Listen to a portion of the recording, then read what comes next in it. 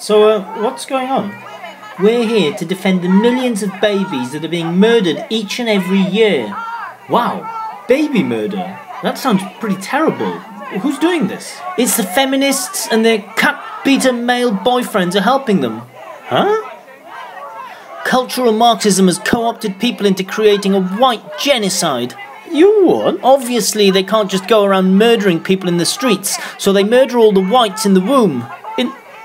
In the room? No, in the womb. Oh no, so this is an anti-abortion rally? Well, abortion is just the PC cuck leftist term. This is murder, plain and simple. I mean, I understand that you feel strongly about this, but I think it's an exaggeration to call it murder. I mean, especially when we take into account... The truth is the truth, mate, right? And there are babies inside these women's stomachs, and we've made it legal to kill those babies. The dictionary defines murder as the intentional killing of another human. What do you think they have in their bellies? Baby cats? Dogs? Cows? No, baby fucking humans, and we're intentionally killing them, so it's murder. I mean, well, if you're going to play the dictionary game, my thesaurus lists newborn as a synonym for baby. So those beings which exist inside a woman's womb thus cannot be babies, as they haven't been born yet. You're such a fucking cultural Marxist, regressive liberal. You can't just base your whole argument on what a dictionary or a thesaurus says. Yeah, I know, that's kind of the point that I was making. Listen, mate, just follow the logic, right? It's wrong to kill living things. The beings in women's stomachs are living things. Therefore, abortion is murder. So, by extension of that logic, you would be vegan then? You what? Well, if it's wrong to kill living things, and the beings that you pay to kill are living things, then paying to have those animals killed is murder. You make me laugh. Look in the fucking dictionary, mate. It clearly defines murder as the intentional killing of another human. Last time I checked, cows, pigs, sheep and chickens were not humans. Oh no. Look, I think we both agree that solely relying on dictionaries to make a case for or against an ethical issue is not the most productive path to the truth. Right? Alright. So it's far more useful firstly to lay out what is right and wrong and what are the justifications for saying those things are right and wrong. Then to see if there are any mitigating circumstances that would allow wrong actions to be undertaken. Don't you think so? Okay. So, what is right and wrong and what are your justifications for saying those things are right and wrong? Nah, mate. I know what you're doing. Huh? It's easy for you to get me to explain my position and then just attack it. You're like CNN and the mainstream media. Okay, well, how about I lay out my justifications and then you tell me where you think I've gone wrong? No. I know what you're doing. CNN do this all the time. First they give you their faulty leftist Soros premises, and then they use pseudo-logic to make false conclusions. But I just offered you the chance to... Gish gallop. What? Gish gallop. What do you mean? Red herring.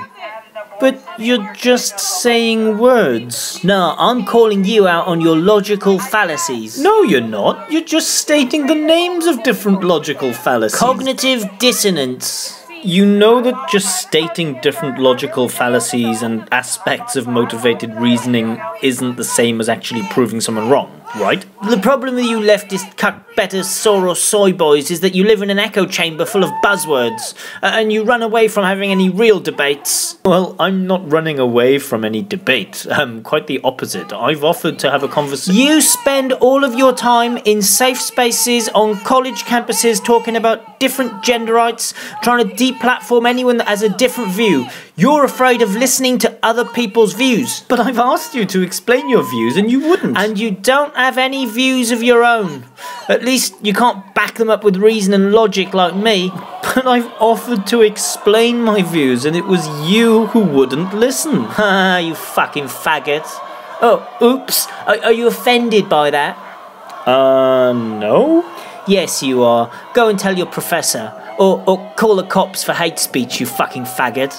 So, are we gonna talk about abortion or no? Nah, fucking fag is triggered. I wouldn't even rape you.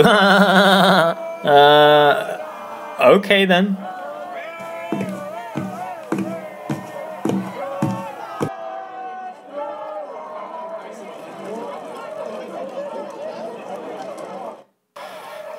Oh, you wouldn't believe this dickhead I just spoke to.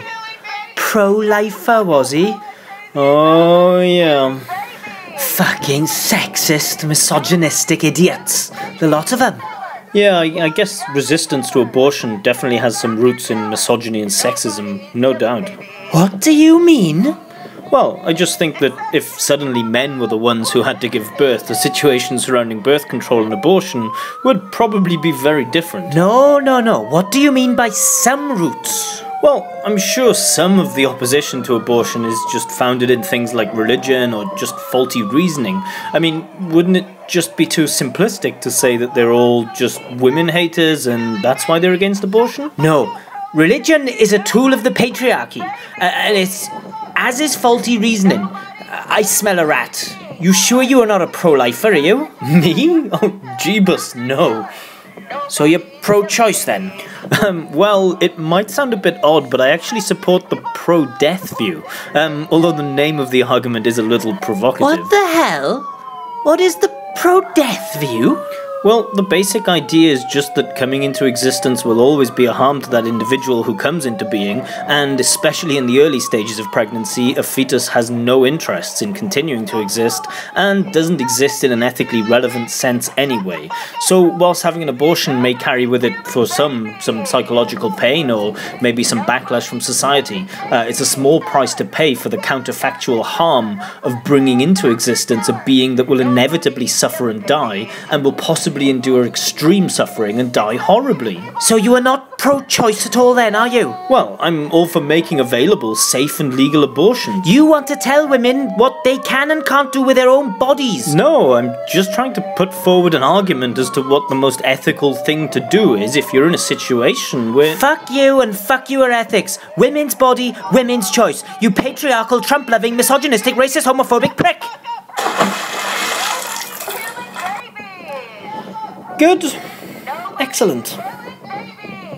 Great.